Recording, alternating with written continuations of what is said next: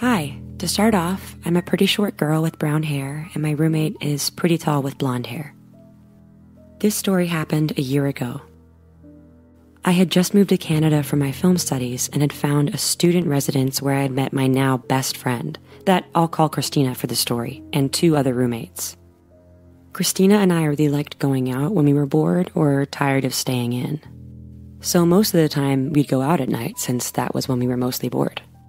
One night around 3 a.m., we decided to go out for a walk downtown and decided to go to Chinatown. The streets were pretty empty apart from a couple people that were mostly going home after a long shift. The streets were glowing with all the lanterns and a couple shops that were closing at the time. At the time, I had a pack of cigarettes in my bag since I had a movie where I needed cigarettes as props. As we were walking down the street, we noticed a weird man, bald in his late 30s, standing ahead of us, right at the end of a dark alley.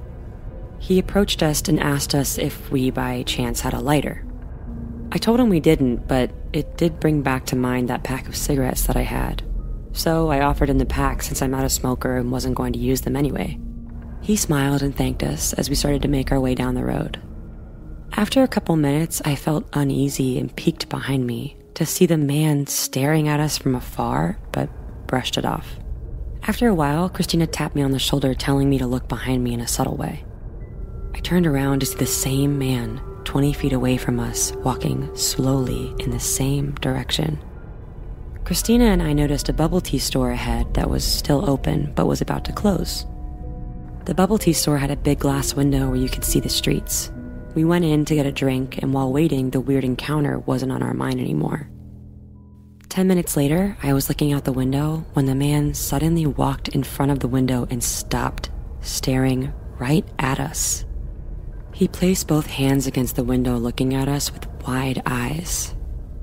He then decides to come in and looks at the cashier and asks her, "So what is this?" The cashier said, "It's a bubble tea store, but we're closed now." He stood there staring at her without saying anything. The cashier said, "We're not taking any orders, we're closed."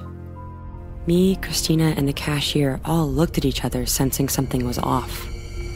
He then turns to me and says, "See you momentarily," with the creepiest smile I've ever seen before heading out. We all stood there frozen, not knowing what to do, so we decided to wait it out a bit. 5 minutes later, we saw him peeking through the window, waiting to see when we were going to go out, and hid back to the side. Christina and I decided to go to the cashier and ask her if she had a back door we could leave from. She said yes and led us to the back door that led to a dark alley. Our only way home was through the front street where the man was. We started making our way through very slowly until we made it to the same road, but a little further than where the bubble tea store was. Once there, we ran as fast as we could to the nearest place we could hide. I peeked over my shoulder to see him sprinting towards us. After a while of running, we lost him at a karaoke bar that was still open, where we decided to stay a couple hours before heading home to make sure he wouldn't be there anymore. But it kept me thinking, what would have happened if we would have left through the front door?